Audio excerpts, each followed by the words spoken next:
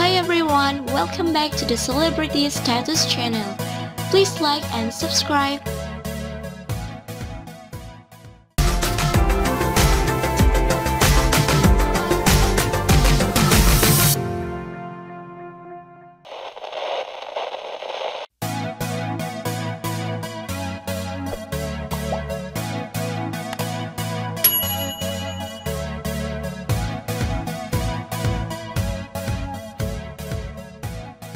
Little people, big world fans see Matt Roloff happy with Caryn Chandler, so will he propose soon?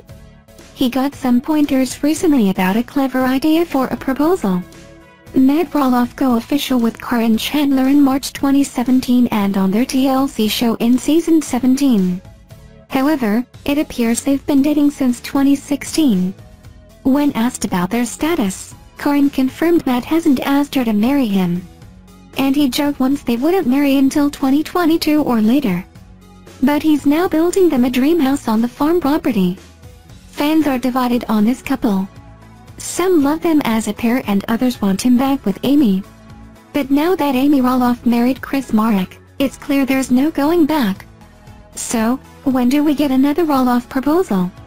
In a recent cameo video, Matt Roloff heard a funny proposal story. On the Made for Fans video, he relayed a story where a guy shoved the engagement ring between the seat cushions in a booth at Moe's Eatery. Then, he told his girlfriend to look for crumbs and that's how she got her ring. Matt laughed and said, "That's good. That's real good. I've got to take some lessons from you, take some notes on." So, if Matt's getting proposal lessons, does that mean he's planning on proposing to Caryn? Some fans grilled Matt and told him to be sure to get a prenup before they get hitched. But then Matt clapped back and said Caryn's worth 3 times what he is and that he hopes she lets him sneak by. That sounds like another wedding end. On the other hand, Matt Roloff alienated Zach Roloff over the failed farm purchase, but he assures fans they've reconciled. When Zach offered to buy the farm, money was a concern for his dad. And they disagreed from the get-go on what was a fair price. Matt Roloff said his son came in real hot. He said his son made demands and didn't come prepared to negotiate. Those tense scenes also feature Tori Roloff and Caryn Chandler. And the latter's presence really irritated his son.